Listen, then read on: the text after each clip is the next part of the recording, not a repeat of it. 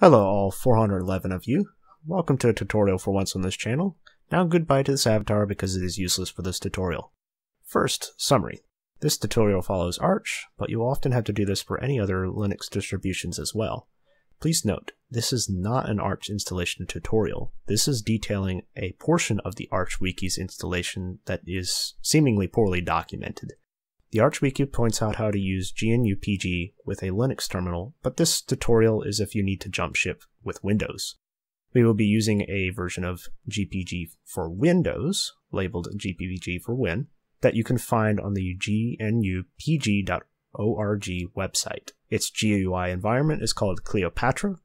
You should have already checked this SHA1 and MD5 hash using commands like these. Now on to using GPG for Windows. If you only obtained the Arch ISO from a mirror and the archiso.signature file, you will receive one of the following errors when verifying.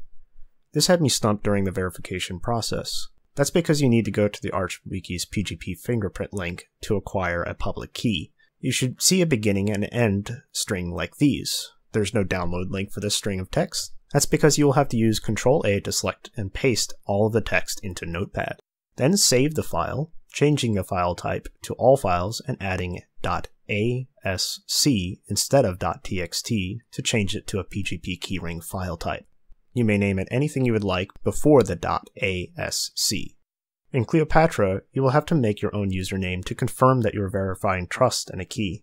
After you add your own username, import the Arch public key file. Now you're ready to verify the Arch ISO to the signature file. Make sure they are in the same folder and are named the same, with only the signature file containing .sig after it. Now you should see a green message popping up, confirming that this mirror of Arch is a legitimate copy that is safe to use. Congratulations, you're now ready to take the ISO to a live boot disk of your choice. You can now run Arch or your distro of choice knowing that you've gotten a legitimate image from the OG developer. This has surprisingly been one of my first tutorials on this channel, and I hope to make more. I am not yet well versed in Linux, but I wanted to make this tutorial because I was not able to find these specific directions anywhere else for a person that was actually leaving Windows. That being said, if I find something else that I learned that I couldn't find from another Linux YouTuber like this, I might just give another short tutorial like this one. If this helped you or a friend, please like this video, and if you have any feedback on my tutorial style, the dislike button is now missing, so please detail it in the comments below. Keep your profile picture square, and bye.